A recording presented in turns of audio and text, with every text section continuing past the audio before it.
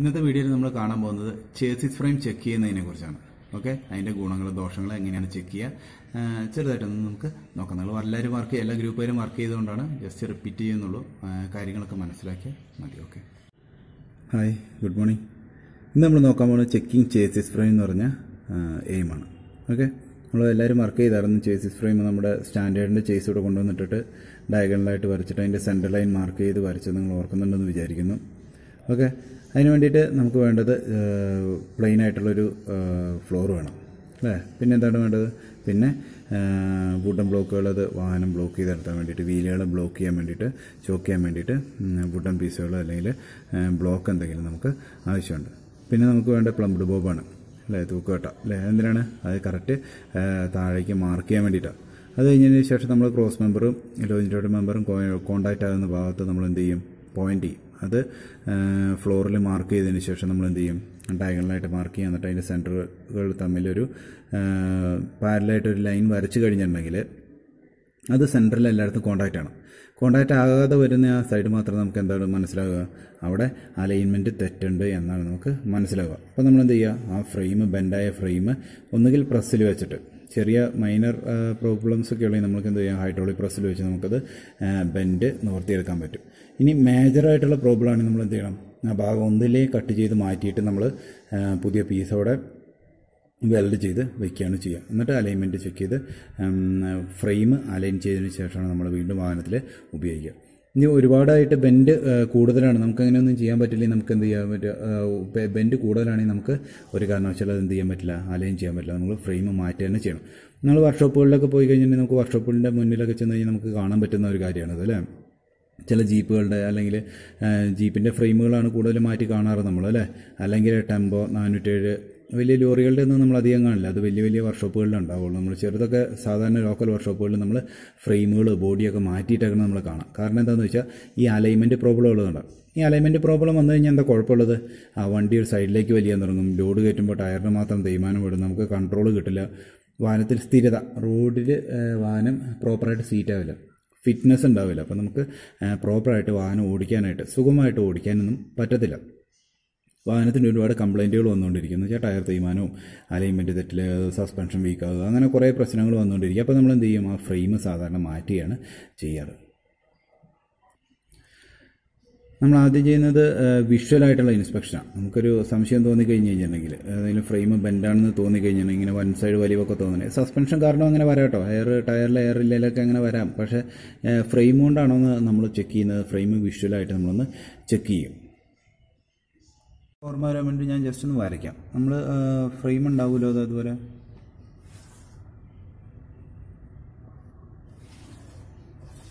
ഇതുപോലെ ഫ്രെയിം ഉണ്ടാവും. അതിനെന്തുണ്ടാവും? Cross members ഉണ്ടാവും അല്ലേ.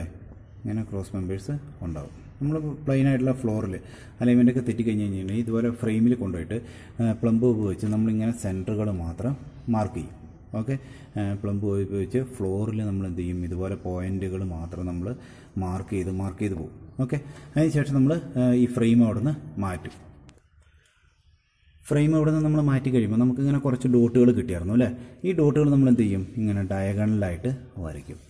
സ്കെയിലൊക്കെ വെച്ച് നല്ല വൃത്തിയായിട്ട് നമ്മൾ അങ്ങോട്ടും ഇങ്ങോട്ടും ഡയഗണലായിട്ട് വരച്ചിടും.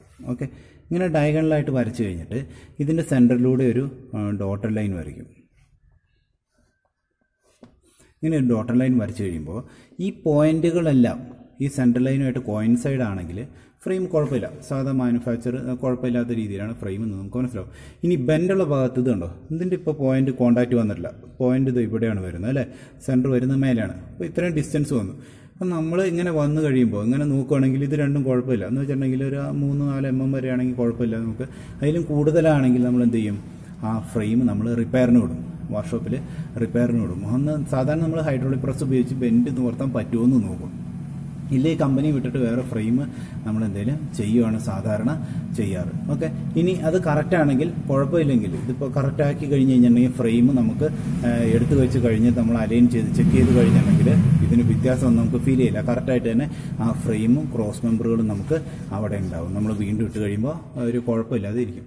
ഇനി അതിൻ്റെ ഹൈറ്റാണ് നമ്മൾ നോക്കണം. ഹൈറ്റിനും കംപ്ലൈൻറ്റ് വന്നു കഴിഞ്ഞിട്ടുണ്ടെങ്കിൽ ഒരു സൈഡ് നമുക്ക് ഇങ്ങനെ ചെരുവ് സൈഡിൽ നിന്ന് നോക്കി കഴിഞ്ഞ് കഴിഞ്ഞിട്ടുണ്ടെങ്കിൽ ഇവിടുത്തെ ഡിസ്റ്റൻസും ഫ്ലോറുമായിട്ട്, ഇത് ഫ്ലോർ ആണെന്ന് വിചാരിക്കും, ഫ്ലോറിൽ ഇവിടെ തമ്മിലുള്ള ഡിസ്റ്റൻസ് ഹൈറ്റ് വേരിയേഷൻ ഉണ്ടെങ്കിലും നമ്മൾ എന്ത് ചെയ്യാം, നമ്മൾ അത് അലൈൻമെൻറ്റ് തെറ്റ് കൊണ്ടാണ്. ഇവിടെ ചിലപ്പോൾ 6 mm 6 സെൻറ്റിമീറ്റർ ആണെന്ന് വിചാരിക്കുക, ഇവിടെ ചിലപ്പോൾ 5.8 ഉള്ളെങ്കിൽ ഇവിടെ ഹൈറ്റ് വ്യത്യാസം വന്നു അല്ലേ. അപ്പോഴും നമ്മൾ എന്ത് ചെയ്യാം, ഫ്രെയിം കമ്പനിയിൽ റിപ്പയറിങ്ങിന് സാധാരണ വിടുകയാണ് ചെയ്യുന്നത്. ഇത് ഞാൻ ഉദാഹരണം പറഞ്ഞാണ്. ഏകദേശം അങ്ങനെയാണ് ഹൈറ്റ് വേരിയേഷൻ നമ്മൾ ചെക്ക് ചെയ്യുക. ഇനി വേറൊരു ചെക്കിങ് ചേസിസിൽ നടത്തുക എന്ന് പറഞ്ഞപ്പോൾ ഫ്രെയിമിൽ ചെറിയ ക്രാക്കുകൾ കണ്ടിട്ടുണ്ടാവില്ല നമ്മൾ. ക്രാക്കുകൾ ഇങ്ങനെ ക്രാക്ക് ഒരു ചെറുതൊക്കെ ആണെങ്കിൽ, വലിയ ക്രാക്കല്ല ചെറിയൊരു ക്രാക്കാണെങ്കിൽ നമ്മൾ എന്ത് ചെയ്യും, ഈ സൈഡും ഡ്രില്ല് ചെയ്തിടും. അതെന്തിനാണ്, ചെറിയ ക്രാക്കാണെങ്കിൽ നമ്മൾ ഡ്രില്ല് ചെയ്തിടുന്നതിന് കാരണം വീണ്ടും ഇവിടെ നിന്ന് ഇങ്ങോട്ട് ഈ ക്രാക്ക് ഉണ്ടാകാതിരിക്കാണ്. ഡ്രില്ല് ചെയ്ത് കഴിഞ്ഞാൽ പിന്നെ അവിടെ എൻഡായി, പിന്നെ അങ്ങോട്ട് നീങ്ങില്ല, വീണ്ടും ക്രാക്ക് വരില്ല. അപ്പോൾ നമുക്ക് ഈ ക്രാക്ക് വലുതാണെങ്കിൽ നമുക്ക് എന്ത് ചെയ്യാൻ പറ്റും, ഒന്നുകിൽ ഇതെന്ത് ചെയ്യുക, ഇതിൻ്റെ മേലെ ഡ്രില്ല് ചെയ്തതിന് ശേഷം ഇവിടെ ഒരു വേറെ പ്ലേറ്റ് വെച്ചിട്ട് ഇങ്ങനെ വെൽഡ് ചെയ്ത് വയ്ക്കുക. നമ്മൾ വലിയ ലോറികളിലൊക്കെ ചില സമയത്ത് നമ്മൾ കാണാറുണ്ട്, ഫ്രെയിം മാറ്റാൻ കുറേ ബുദ്ധിമുട്ടുള്ളതുകൊണ്ട് പൈസ ഒരുപാട് കൊടുക്കുന്നുണ്ട്. അവരെന്ത് ചെയ്യും, ഇതൊരു പീസ് വെച്ചിട്ട് അവർ വെൽഡ് ചെയ്ത് വെച്ചിരിക്കുന്നത് കാണും, ബ്രാക്കറ്റ് പോലെ തന്നെ. പക്ഷേ എന്താണ്, ഒരു എക്സ്ട്രാ പ്രൊജക്ഷൻ കാണാം. എന്താണ്, ചെറിയ ക്രാക്കുകളൊക്കെ വന്നു കഴിയുമ്പോൾ അവരെന്ത് ചെയ്യുക, അവർ മാറ്റുന്നതാണ്. ഇനി അല്ലെങ്കിൽ എന്ത് ചെയ്യാൻ പറ്റും, ആ പീസ് ഇവിടെ നിന്ന് കട്ട് ചെയ്ത് കളഞ്ഞിട്ട് വേറൊരു പീസ് നമുക്ക് അവിടെ വെച്ചിട്ട് അതിൻ്റെ മേലെ വെൽഡ് ചെയ്യാനായിട്ട് പറ്റും. ഇപ്പോഴാണ് ഇങ്ങനെയുള്ള അവസരങ്ങളിലാണ് ഇത് സാധാരണ ഇങ്ങനെ ബെൻഡ് വരുന്ന ഓവർലോഡ് കാരണം നമ്മുടെ വൃത്തിയായിട്ട് റൈഡിങ്ങിൻ്റെ കുഴപ്പമാണ്. രണ്ടാമത്തെ കാര്യം എന്ന് പറഞ്ഞു കഴിഞ്ഞിട്ടുണ്ടെങ്കിൽ നമ്മൾ വലിയ ആക്സിഡൻ്റ് ഒക്കെ വന്നു കഴിയുമ്പോഴാണ് ഇങ്ങനത്തെ പ്രശ്നം ഉണ്ടാകുന്നത്. ഇങ്ങനെ പ്രശ്നം ഉണ്ടാകുമ്പോൾ നമുക്ക് സബ് ഫ്രെയിം ഉള്ള വാഹനങ്ങൾ നല്ലതാണ്. സബ് ഫ്രെയിം എന്ന് പറഞ്ഞാൽ ഒരു ഫ്രെയിം ഉണ്ടാവും, അത് കഴിഞ്ഞിട്ട് വേറെ സെപ്പറേറ്റ് ആയിരിക്കും അടുത്ത ഫ്രെയിം. ഈ ഫ്രെയിമും തമ്മിൽ ബന്ധിപ്പിക്കുന്നതിന് 8 ബോൾട്ട് ഒക്കെ ആയിരിക്കും ബന്ധിപ്പിച്ചിട്ടുണ്ടാവും. അപ്പോൾ നമുക്ക് ഒരു ആക്സിഡൻ്റ് ഒക്കെ ഉണ്ടാണെങ്കിൽ നമുക്ക് എന്ത് ചെയ്യാം, അല്ലെങ്കിൽ ലോഡ് ക്യാരി ചെയ്യുന്നതുകൊണ്ടുണ്ടാകുന്ന പ്രശ്നമാണെങ്കിലോ, ആക്സിഡൻ്റ് കൊണ്ടാണെങ്കിൽ ഈ ഫ്രണ്ടിൽ ഒരു പോർഷൻ മാത്രം നമുക്ക് മാറ്റി മതി, ലോഡ് കൊണ്ടാണ് ഈ ബാക്കിൽ ഒരു പോർഷൻ മാത്രം മാറ്റി മതി. അപ്പോൾ നമുക്ക് ഇത്രേൻ്റെ നഷ്ടം നമുക്ക് ഇല്ലാതാക്കണം. അപ്പോൾ സബ് ഫ്രെയിമുള്ള വാഹനങ്ങൾ അങ്ങനെ ഒരു ഗുണമുണ്ട്. പക്ഷേ റിജിഡായിട്ടുള്ള വാഹനങ്ങൾ കിട്ടണമെങ്കിൽ എങ്ങനെയാണ്, സബ് ഫ്രെയിം വന്നു കഴിഞ്ഞാൽ ഓവർലോഡ് ക്യാരി ചെയ്യാൻ പറ്റില്ല.